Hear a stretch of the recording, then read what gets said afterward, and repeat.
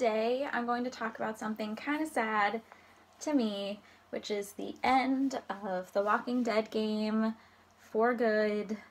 It makes me very sad because this is one of the games that made me the gamer that I am today. It's one of my all-time favorites and Clementine is my hero and I just can't believe that it's over.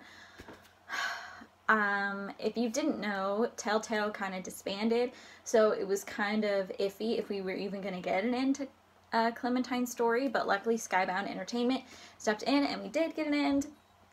And while some of it wasn't really what I was expecting or wanted, it was still a really great ending to the series. One of my only complaints, honestly, about the season in general is that I really didn't care that much about AJ. I know they were kind of trying to mirror the relationship between Clementine and Lee, but I just didn't feel it. Obviously, I didn't want anything bad to happen to him or Clementine, and I knew that she would be upset if anything bad happened to him, but I just didn't feel for him the way that I felt for Clem when Clem was that age.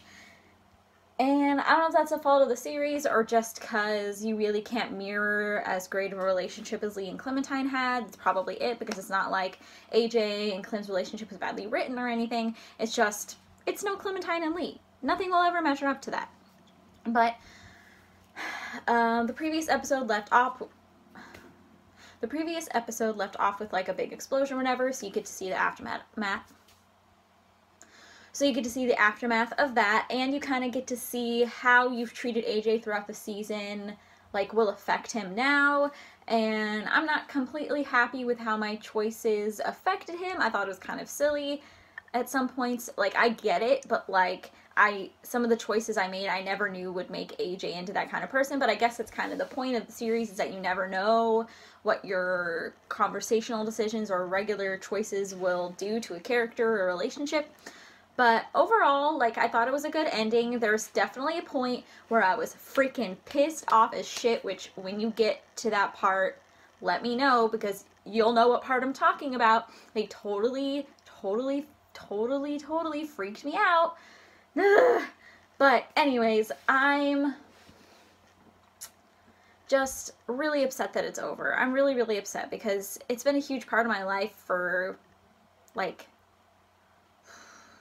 5 years now. I didn't start playing it until the second season was out, so I played the first season, but I didn't start playing it until the second season was almost done.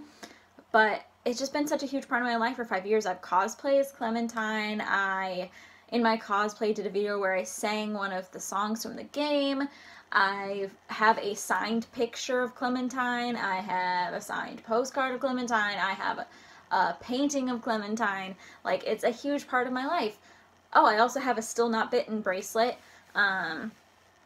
It's been a huge part of my life, and I'm really sad that it's over. But seriously though, if you haven't played the final episode, you should. It does a pretty good job at wrapping up Clementine's story as a whole, and I think you'll like it.